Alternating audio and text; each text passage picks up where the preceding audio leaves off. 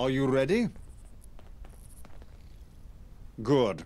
Start by questioning the leaders, Edward Fletcher and Harold Bailey. Get both sides of the story. Then investigate the scene of the fire. See what you can find. Lancelot ordered patrols to keep an eye on the area and warned everyone to stay clear, so nothing should be tampered with. Once you've brought evidence of the truth, I can bring you into the fold. For now, I'll let Lancelot know you can come and go to the castle as you please. Good luck. Need me to get you a hobby horse to go with your new hobby?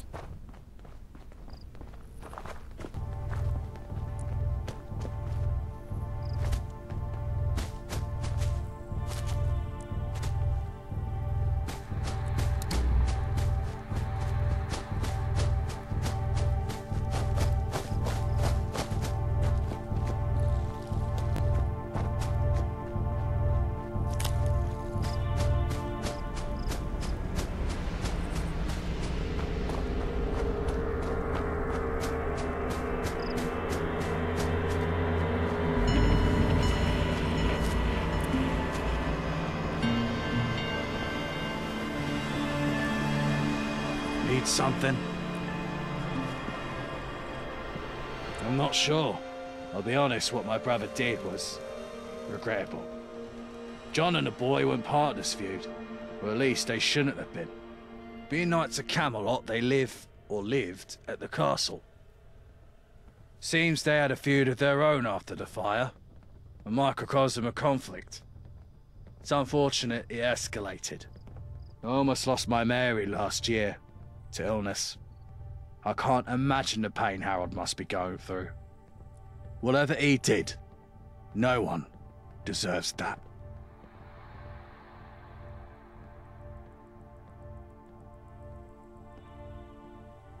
It's about time. There's been too much confusion around this fire. It must be stamped out. Harold Bailey himself, I suspect. Or maybe his father. I doubt he would have gotten any of his boys to do it. Who else would do it? If you have any evidence to the contrary, then fair enough. I'll put a sock in it. But I don't know anyone else with a motive. While I'm certainly not shy about making their involvement in the fire known, I think they're good people at heart. They're just stubborn. They know that land is ours. We moved into the area and claimed it weeks before they even arrived. And they think just because they helped build this place that we owed them. They received banquets of food in return. More than fair. This was the early days of Camelot, nearly 8 years ago. They could have starved without our generosity. I was preparing dinner for my family. I'll do a terrific venison stew. Here, have a can. Very well. I'm Edward Fletcher, hunter by trade. Me and my family packed up shop and came to Albion 7 years ago, from Brumley. Back there, we had to fend for ourselves. But here, we're protected. We can hunt in peace.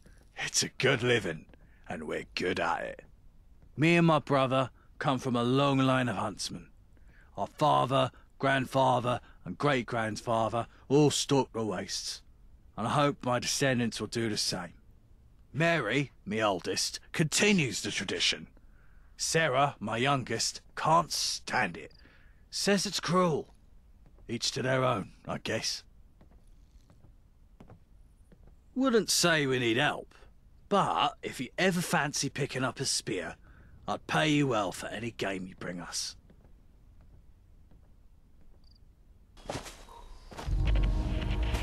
Can I help you? He had an accident, that's all. A tree fell on me. Hazard of the trade. I'm Ryan Bailey. Not much to say, really. I don't get up to much. I work hard, and I keep my head down. Yeah? Good. Not sure who done it myself. All I know is that my brother shouldn't have died over some poxy forest. Are you? You round table lot could have stopped it. But you didn't. You just stood and watched it happen. Bye.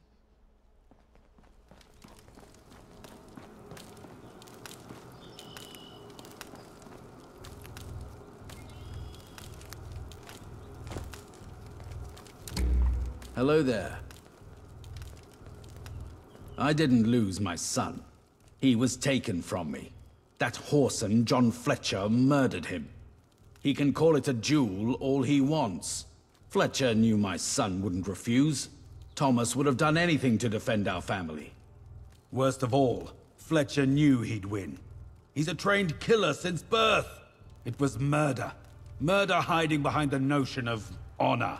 John Fletcher is a bitter old man to rob my son of the rest of his life. Someone with a good sword hand should give him what for. I should try myself. I want to tear his guts out with my bare hands. But all I can do is swing this axe. And my sons already lost their brother. I'm Harold Bailey. We were a family of merchants before we came to Albion. We wanted to settle down here, so we picked up a trade. At first, we were just woodcutters, but soon enough we started building our own furniture, and then other people's furniture, and then houses and everything in between. We finally feel like we belong somewhere. I hope the rest of London will see what's happening here and accept Camelot as the way forward.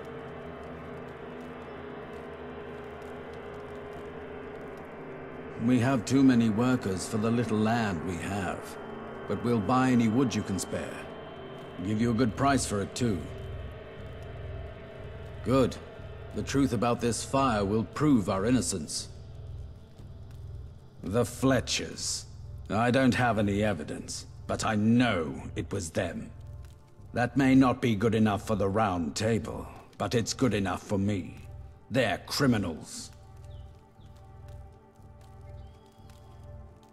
They were nice enough at first. We even helped build that treehouse of theirs, but they quickly revealed their true colors.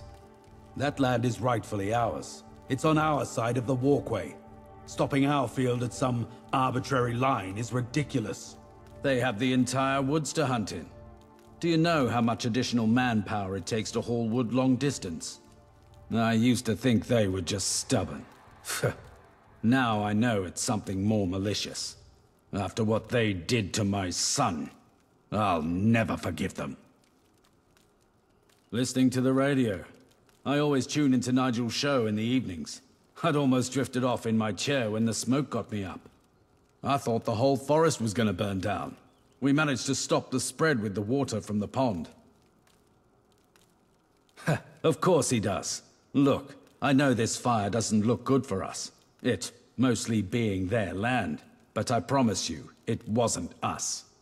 The Fletchers are conniving. They know if we ever did something like that, we'd face sanctions. Most likely, they'd get their half of the land back. No worries. Go on. No worries. See you around.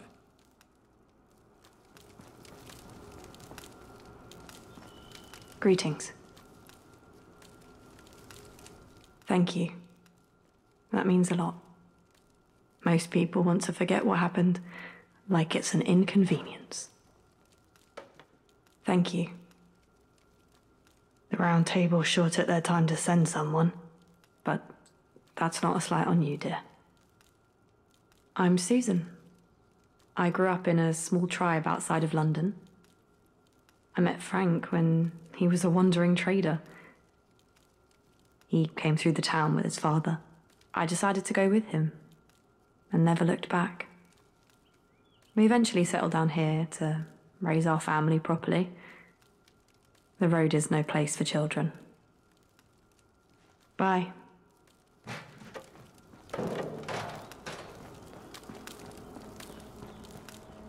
Greetings. I saw two people out there that night, shortly before the fire.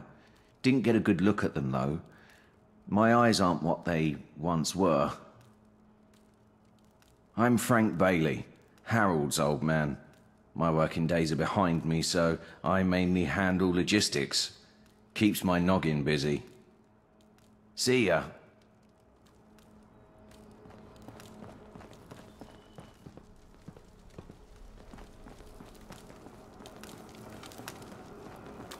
Sorry, can't talk right now. Sorry, can't talk right now.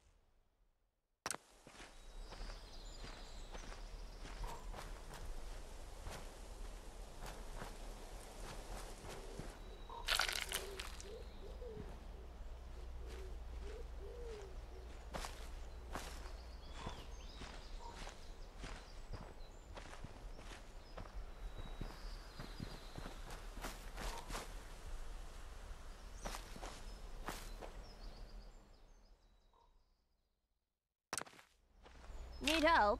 Bit of a hoarder, are you?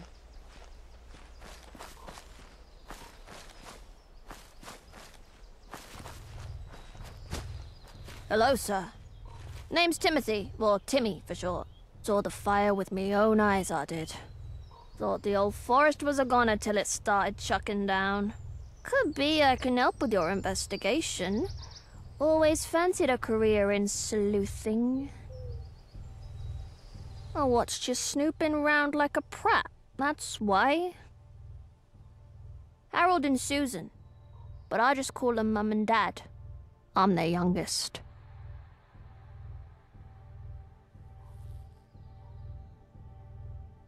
Up to what? I just want to help with the investigation, that's all.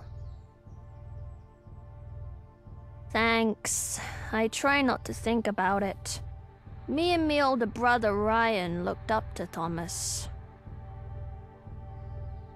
Well, since I don't fancy digging round in the mud for clues, I can do you one better. I saw a bloke light the fire that night. I didn't see his mug. I was watching from the lumberyard, but he was suited up like a Camelot knight. He ran off to the old shack over there. I didn't follow him or nothing. I'm not supposed to go out on my own. So, did I crack the case or what?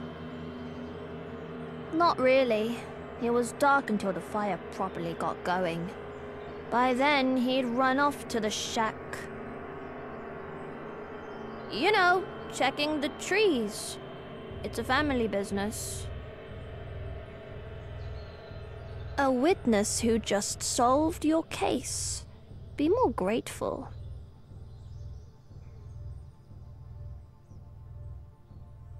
No worries. I'm always glad to lend a hand to those in need.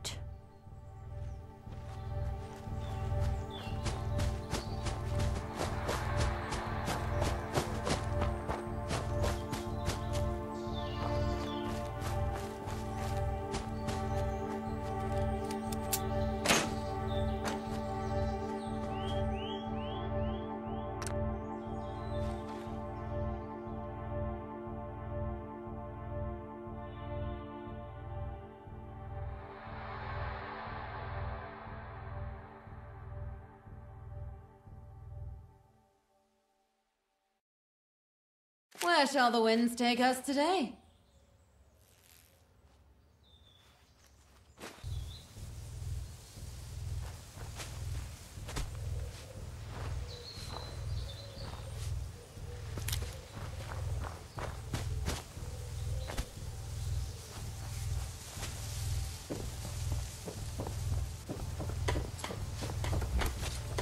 Need something? What? Let me see that. Well, this certainly isn't my handwriting. Looks like it were written by a child. And why would I address my brother by his full name? And most importantly of all, why would I have him burn down my own land? To get one over on them? That's ridiculous. Us Fletchers don't act in pettiness. Tricked by the Baileys, no doubt. I trust you to see the truth of this letter and dismiss it in your inquiries. Fire away. The Baileys are the type to deny reality when it suits them. Of course we didn't burn down our own land. We're simple folk. We don't like trouble. Very well. Later.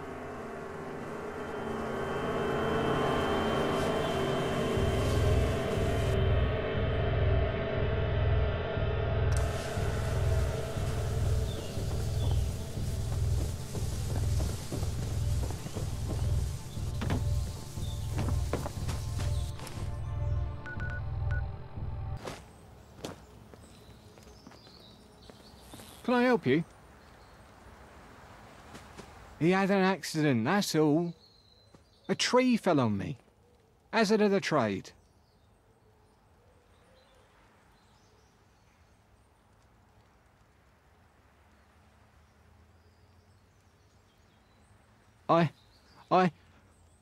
Oh shit.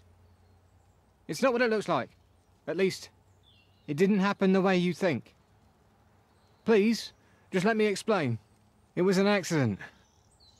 Me and Timmy were sneaking off to the tavern that night. We wanted to surprise Thomas. One of those bleeding radstags came out of nowhere and rammed right into my leg. I didn't even notice I dropped the lantern. We ran off, and Timothy went to get me some bandages. By the time he came back, the fire started.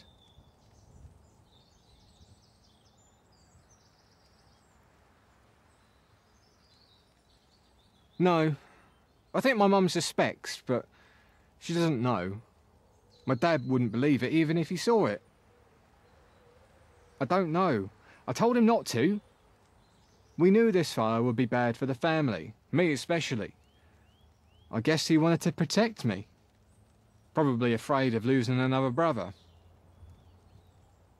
Please, tell Arthur the whole truth. Make him understand.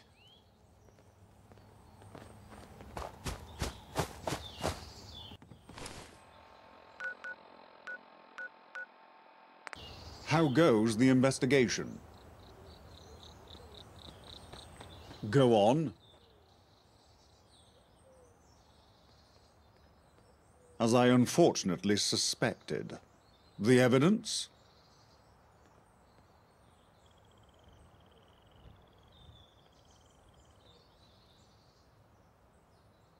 I was so sure this was about the land. I didn't think Harold and Edward could both be wrong. What exactly happened? Those poor boys. The guilt they must be feeling over their brother. Terrible. I'll have a talk with them. Consider the matter dealt with. I know Edward Fletcher. He's not one to demand sanctions over the mistakes of two boys. And Harold? Well, I'll talk with him too. I asked for the truth and you gave it to me. Now I must act on it. I shall be glad to settle this dispute amicably. Thank you. You've done well, and proven yourself worthy of Camelot. From this day forth, this land is your land. You shall defend it as your own. I bestow upon you the rank of sergeant. May you serve it well.